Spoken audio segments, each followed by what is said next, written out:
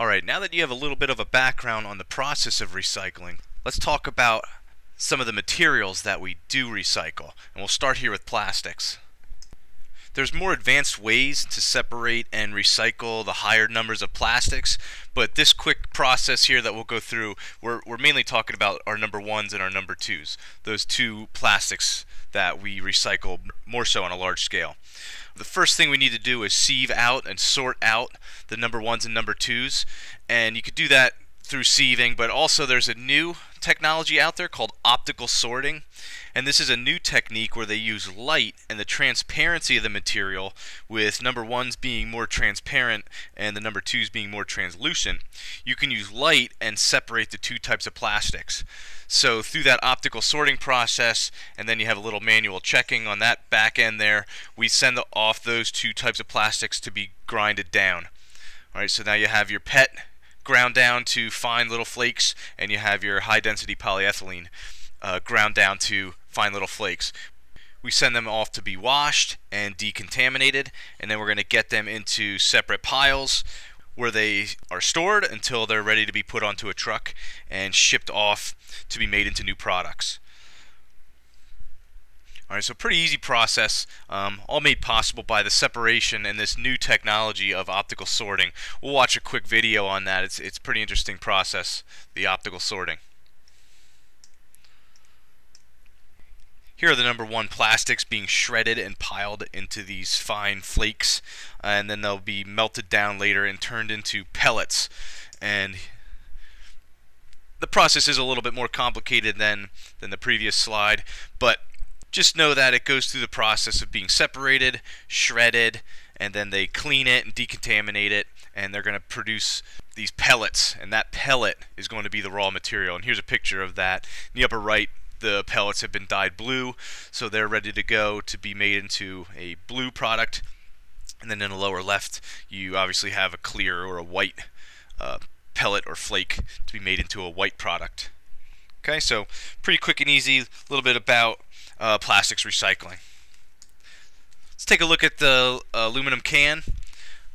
Alright, everything starts with the extraction of bauxite from the earth, and bauxite is the mineral ore of aluminum. So just remember that when you mine that ore, you need to go through the refining process and smelting to get the raw material separated from the waste rock. Alright, and then they're going to make it into what's called an ingot, and an ingot is raw material. It's aluminum that's ready to be processed into a product. So like the pellet for plastic, an ingot is that for aluminum. So then what they're going to do is they'll manufacture it into an aluminum can, and we'll use that can. Hopefully you recycle it. It'll get sorted and shredded and remelted, and what they can do is they can make it right back into a can. This is a perfect closed loop recycling system. And it takes only about 60 days. Very efficient system. In about 2 months, you can make a can, put it on the shelf, use it, recycle it, and make it back into a can from shelf to shelf in about 60 days. Pretty amazing stuff. Here's a picture of cans being recycled. They're coming out of the compactor. Alright, ready to be shipped off to reprocessing and to be made into a new product. Alright, and then of course some people have found other unique uses for aluminum cans. Alright, next is paper. We haven't really talked much about paper, but here you go. To recycle paper, it's a very long and labor and energy intensive process. And what we're going to do is we're going to take the paper and shred it into what's called a pulp, and then that pulp is screened and compressed into flat sheets, which are then cleaned and brightened, and the ink is then removed, it's washed, and made back into paper. So it's quite a polluting process with paper. A lot of water is used and involved. There's bleach to make the paper white, so there's bleach involved. So it's quite a polluting process when it comes to paper. But what's interesting is where our paper goes. Oh, and I got a picture here of this is what the pulp looks like. And in the top left, paper, the virgin material is trees. So when you cut the trees down, the pulp is actually a more of a brown color to what's due to what's called lignin, and that's just pigment in the wood itself, the brown pigment. So what they need to do is they need to use bleach to get it to the white color. But when you shred, when you go to recycle paper and you shred it, and you take that pulp and you press it into a flat sheet, up in the upper right is what it would look like. All right, that's recycled paper. And you see the colors left behind, so what they're going to need to do is bleach that and get it back into its white color to be used again. All right, so in the bottom picture there, you see the pulp floating in water, so you can see that, you know, water is used in this process. All right, and here's a picture of the life cycle, and I put this in here for a reason. What it does is it shows us the difference in processes between making paper out of raw material or the recycling process from paper to paper. If you notice here, paper's raw material starts with trees, all right, and then it's a really energy intensive and destructive process. You have to cut the trees down, you have to debark the trees, you have to take that wood and chip it up, all right, then you need to refine the raw material and then make it into paper using a paper making machine. And once it's used, let's say you have a newspaper which you then recycle. Nevertheless, after collection, it goes to be de-inked and washed and cleaned and screened and going through the process of recycling. But check this out. So when you recycle paper, what you're doing is you're eliminating the need to cut down more trees. So by keeping paper in a closed loop system, you're eliminating the need for all these steps over here, which are very energy intensive and destructive to the environment. All right, so even though that there's a lot of water and bleaching and the de-inking in the process of recycling paper, it's better than cutting trees down. Okay, so you can think about it that way. All right, so where does our paper go? Our recycled paper? If you take a look at this pie chart, most of our paper goes to two different places. Let's start with this chunk that's 33%. 33% of our recycled paper is exported. Okay? And it goes to places like China to be made into things like cereal boxes, and then those cereal boxes are shipped right back over here to be filled with cereals and sold back on the supermarket shelves. So you'll see on the boxes of cereal boxes made from a certain amount of recycled paperboard or post-consumer waste. All right, that's what that means. It was made from recycled paper. So what we do is we'll export our recycled paper to be made into products that we will end up buying back. But take a look at the larger part. 42% of our recycled paper is made into tissue paper. All right, so those are the two places that most of our recycled paper goes, and it's just something that I think you should know. Alright, so that's a little bit about plastic recycling, aluminum recycling, and paper recycling, three of the more commonly recycled items. But continuing this discussion, and we'll finish here after these few slides, how much can we save by recycling 1 ton of material? Remember that when we recycle or we're talking about waste, everything is by weight, all right, and typically the ton. So let's take a look at these couple of materials here and think about how much can we save by recycling 1 ton of material. We'll start with steel. And you'll notice as I go through these couple of materials, there's a lot of benefits to recycling. We're not only saving energy, but we're saving oil. We're saving BTUs of energy, which is heat energy. We're saving landfill space. You'll see we'll save water. There's tremendous benefits, environmentally speaking, of recycling materials.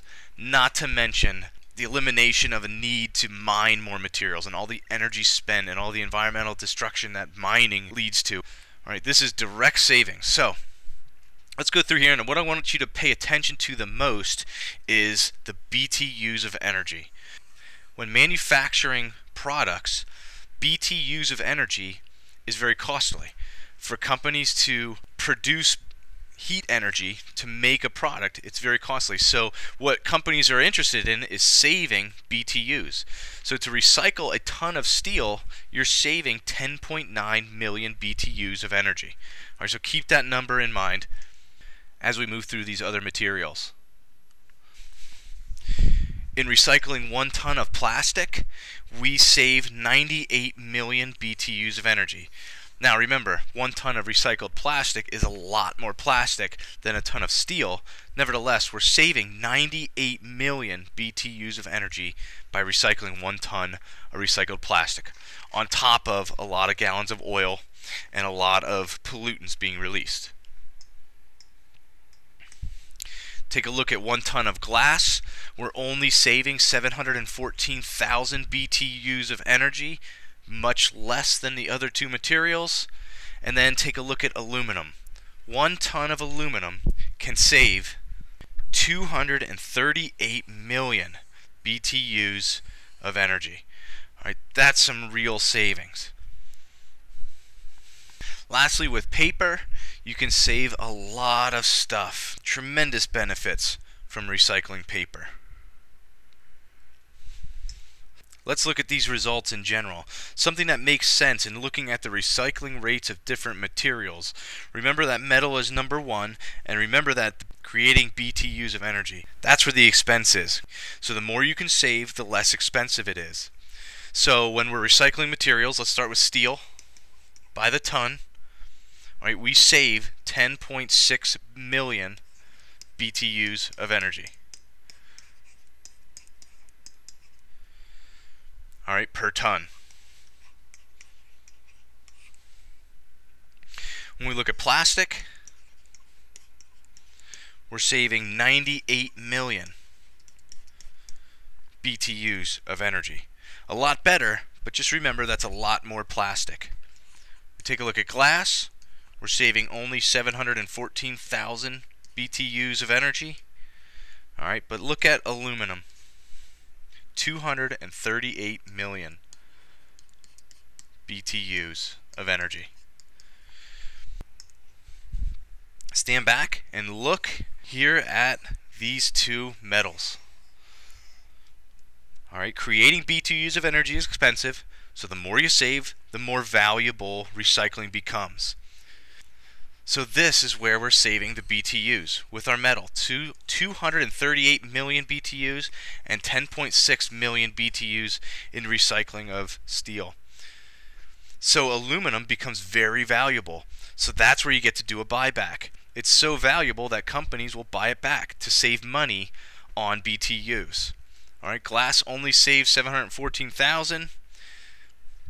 So all the cost in collecting, sorting, melting, reprocessing glass, it's really not worth that much. All right, so nobody's really trying to recycle glass on the large scale. It doesn't have the value. But aluminum and steel, they have the value. Plastic could have the value, but that's a tremendous amount of plastic to collect and to sort and to reprocess. Remember, there's a lot of cost in the sorting and hand labor for sorting and recycling plastic, so it's very difficult to handle that much plastic. Alright, so the two you get the most value from are steel and aluminum. Alright, so they are the most recycled. And that's your lesson on the background of recycling.